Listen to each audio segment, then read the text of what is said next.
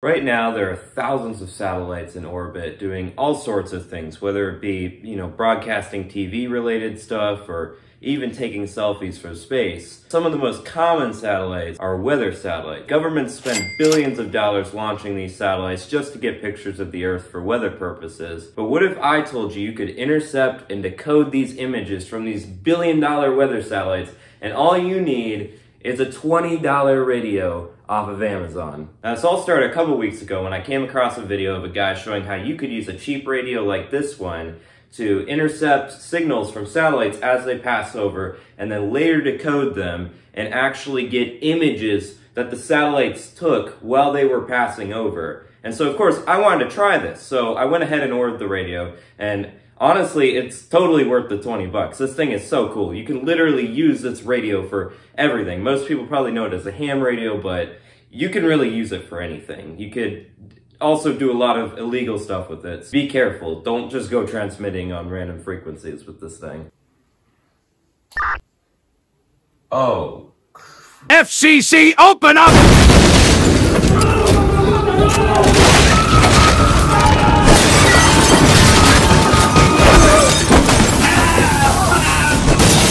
Alright, so now that I have the radio, I guess we need to figure out when the next pass is. And so to do this, we go to n2yo.com, and then that's able to just show us, all the satellites and where they are, and it's also able to give us some predictions, showing us what time they're going to be passing over and how long they're going to be passing over for. Now, I'll link a more detailed guide on how to do this whole satellites thing in the description.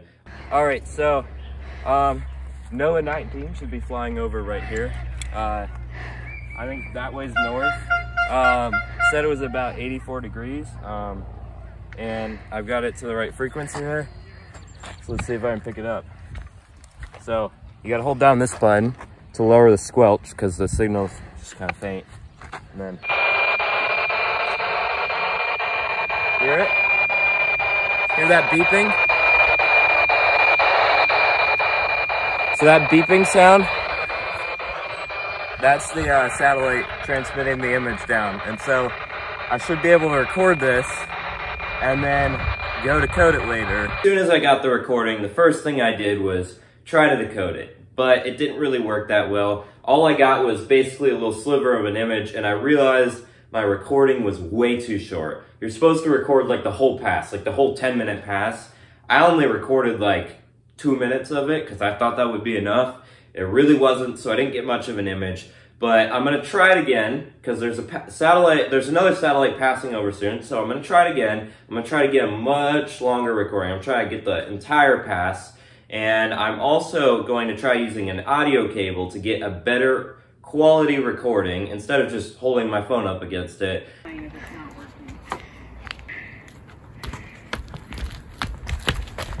can see way out there from up here.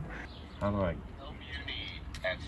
Let me try my headphones, see if the output jack works at all. It might be that aux cable. Why is it not? The audio cable didn't really work. I thought I could just use a regular, aux cable with the 3.5 millimeter jacks, whatever the regular audio cable size is. I thought I could just plug that into the jack on the radio and then plug it into the microphone port on my computer and record it like that. But the thing is, I thought the bigger jack on the radio, the regular size jack, was the headphone jack because that just makes sense. It's the size of a headphone jack.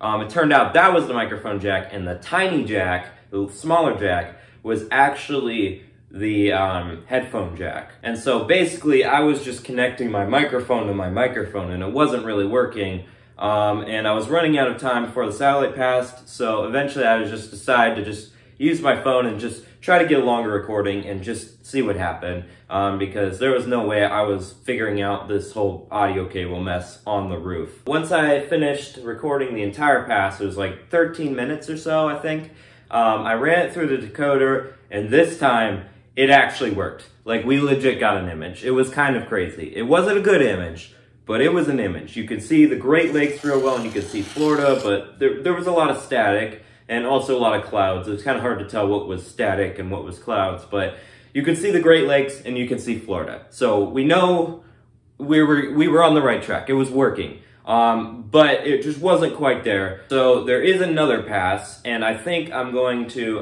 try to make my own audio cable this time. And this pass is actually a Russian satellite, and this one's in color. This is a much newer satellite, and so it is a little bit more complex to decode, but I think it should look a lot better. So I literally just took apart the earpiece that came with it and took some old headphones and made my own audio cable. And as you can see, it's recording. Got the homemade cable here. Got my laptop here. We're gonna record it with the laptop. Hopefully we should get a much better audio file for me to decode. Hopefully we can get a much better image.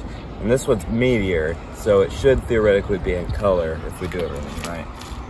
So this should look a lot better than the image we got before. It should start way out there and come this way. So it's going like north? It's going north, yeah. Yeah. I can't hear anything yet though. Is Meteor M2 not working right now? Because it's now over Lake Erie, it's past us.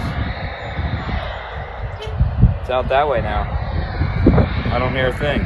So it didn't really work. I was looking at the tracker, and as the satellite was passing over, I was, trying to pick it up. I wasn't getting anything at all. And then I looked it up, and I found out that Meteor M2 has been inactive for 3 years. I am really running out of time to make this video. I need this posted on like the 28th, because I'm trying to post 2 videos a month, 14th and the 28th of every month.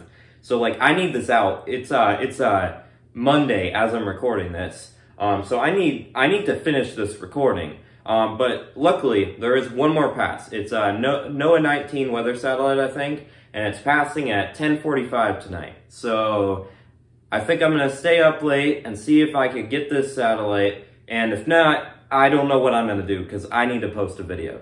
All right, so it's like 10:25 maybe. Satellite should be passing over at like 10:35. So we're gonna go up on the roof and see if we can get this one because I need to post a video. So I don't have any more time. So if we miss this one, it's gonna be bad. Be careful, those boards are really weak. I know, that's what I'm saying. Here, line it now. Alright, just plug it in, yeah. It's coming through clear, not pointed yet, or it's coming through not clear. Oh yeah, that's real good. Yep. Yeah, plug that in. Open up Adobe. Man.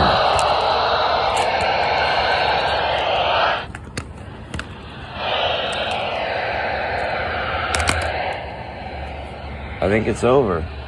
The whole pass, like, all the way out was a really faint signal, and that's it. All right, so it turns out it's really not as easy as it looks on YouTube, and I really should have expected that. Nothing's ever as easy as it looks on YouTube. I'm actually kind of really surprised that we got as good of an image as we did. I mean, we were able to get the Great Lakes and Florida, and so although it might not have been the image I saw on Google, it might not have been what I wanted, it's still really, really cool. I was able to intercept an image from a multi-billion-dollar satellite with a $20 radio, and the fact that I got anything at all is really, really cool.